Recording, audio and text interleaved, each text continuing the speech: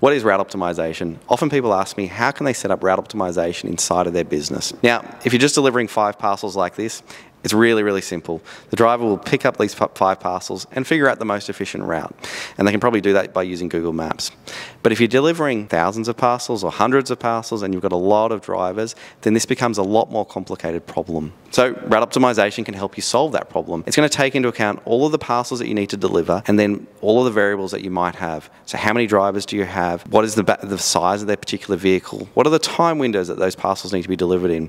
You take all these little pieces of the puzzle, put it into a system that allow you to actually figure out what is the most efficient route. Often what actually happens throughout that process is the algorithm actually will run and then it will present to you and show you this is the best route for these particular drivers. It'll order the orders in the most efficient route for those drivers to actually complete them. The benefit of doing this is it means it makes it really easy for the driver. As the driver turns up to the warehouse, scans those parcels on board, it'll tell them this is the order in which you actually need to complete these deliveries. This allows them to sort the parcels into their vehicle efficiently, but most importantly, what route optimization allows you to do is it allows you to actually tell your customer when you're actually arriving. By telling your customer when you're arriving, this gives them a great experience. They can have the live tracking map, it shows them the live ETA, it's a great experience. But also from a driver's point of view, this makes things much, much easier from the driver's side of things. So that gives you a bit of an overview on the different ways in which route optimization can work inside of a business. Now what I'm going to do is take you through a live demonstration and show exactly how this can actually operate inside of your business. What you're looking at here right now is a version of Allocate to you, and you can see a list of all of your deliveries to be done on a particular day. Now, the thing that you want to be figuring out is how do you go about allocation, how do you go about route optimization in this instance. Now, if you're using something like Allocate to you, you're going to be able to go through it in a couple of different ways. The first way you can actually do is go through optimization. Now, this is when you're taking all of your deliveries for a particular day and actually going through the whole route optimization process. This is where you're not really using zones or breaking it up into individual routes where drivers are doing particular areas. This is where the system's actually going to do that work for you. Now in this particular example here, I've got a start location here. I'm going to set the date for tomorrow. I'm giving the system a time window to say, okay, this is when the delivery is going to take place, between this time window and this time window. In this instance here, I haven't actually set an end location. Now what could be quite useful is that, and more than likely in most businesses, what you want to do is you want to say the drivers are either returning back to the start location or they're going to return to the driver's actual home location. And so you can just be able to select that and choose which way you're going to be able to do that. I might set this here to say return to the start location. The other option you do have is the ability to set up some skill matching. Now you might have certain drivers that can only do certain types of bookings. Skill matching is perfect for that. The other thing that often companies are looking to be able to do is that they're able to say for this type of delivery it needs to be delivered inside of this particular time window, and that's also going to be really useful for your planning as well. So next off, what I'm going to see here is I'm going to see a preview on all of the bookings that are available in the system. This is for the system to be able to then do the route optimization for all of these deliveries. What you might want to consider doing is you might want to be able to say, okay, well, I'm only going to just do the route optimization just for this particular area, and you can circle this area inside of the system there very easily.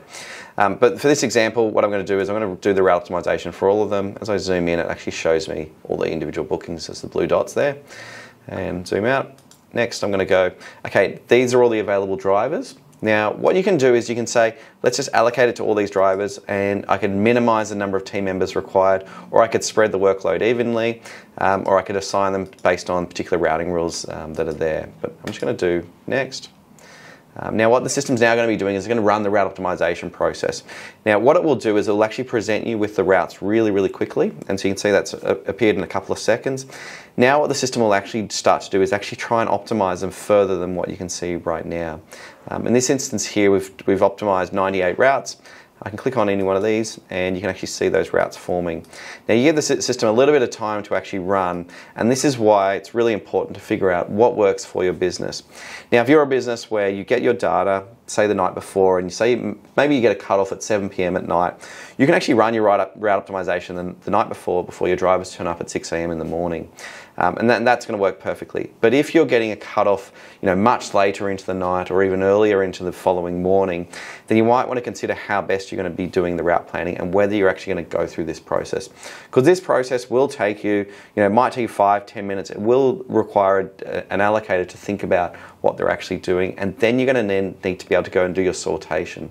From here, the sortation will occur where you're going to have an app on your phone which will be able to connect to the allocate to your system, and you'll be able to scan those parcels, and it will tell you which particular route this particular delivery belongs to and the order that it's actually going to be delivered in. And so this is parcel number 5 of your 50 parcels to be delivered. Okay, and so you need to have time to be able to do that sortation. If you're dealing with large amounts of volume, well over 1,000, then that's going to be more difficult to do. I'll walk you through what we'll do in that instance. Okay, so you can see here the routes are being built. Those routes are looking pretty good. You can see there's a nice sort of loop, and in this instance the driver's returning back, and you can see the same happening in this instance here as well. And so the system will continue to optimize, and you'll see this route changing occurring down the bottom here, but that looks like it's looking pretty good. It's going out and coming back in, and so you'll probably see some changes there. But let's just say you're really happy with that and you're comfortable with what was looking there. And if you wanted to, you could actually download this into Excel, but I can just click on the create of the 5 trips. Now when you create the 5 trips, what that will automatically do is allocate it to the drivers. The drivers will see it on their mobile device, and they can go off and start doing their deliveries. Now, in the instance where you have a larger amount of volume, what you want to think about is building out different zones inside of the map, okay? And this is where you can go down to our settings, you go down to configuration, and you've actually got our service area set up here. You can actually draw on the map here, and you can say, okay, these are the different zones that you're going to have. You can make as many of these as you like, and you just click on the plus option, and you can call this here a zone, and as parcels actually come in, you give this a name. Let's just call it zone 1, for example. And what you can do is you can say all the parcels that are in this area are going to belong to this particular zone. You do that manual sort, and so your individual sorters will know these are suburbs, these are the zip codes that they're actually doing that sortation for. And when they do that, then the driver can turn up and actually take their mobile device using the Locate To app, and they can actually scan that particular parcel. When they scan that parcel, it will automatically onboard to that particular driver, and when you go to your trip screen, you'll actually start seeing the trips actually being built. The system will automatically start ordering these particular individual deliveries into the most efficient route for that particular driver. And this is a really great way for this driver, because now you're taking a driver who might know that particular area that they're actually delivering in, but now it's going to give them the most optimal route. And that's the most important thing, is getting that optimal route to that driver. And so whether you're doing that for all of your deliveries or doing that at an individual driver level, both of those are really important. So from a driver's point of view, it's really straightforward. You'll go into the Locate To app here, and you'll be able to click on the barcode scanning, and you'll be able to scan each of those barcodes. As they scan those barcodes, it will onboard them. Once they're finished onboarding, then you'll actually be able to click on the optimized route. And that's going to then allow them to actually go back to their list view. They will see a list of all of their bookings in the most efficient order there. As you go through here, and as I go through, I'll just type in a few addresses here. And so this is the similar sort of concept. I'm adding in a number of addresses. I'm just going to save them. And these are individual bookings to be completed. All right. And now what the system will actually automatically do is it starts building the actual routes. And so you can click through here, and you can see the routes are being built. It's saying it's starting in this location. Now we've got to go here, here, here, and here. And so the system has built that route for that particular driver. And you can see on your side here, on the trip view, you can see exactly what's happening here as well. And so this means from a customer point of view, they're going to have the ETA that's when that parcel is actually going to be delivered. You're going to be able to see exactly what's happening, and you're going to be able to know how that driver is going to be traveling throughout the day. Now the thing I mentioned earlier was around in here, you may have some bookings that do require you to be delivered a certain time window.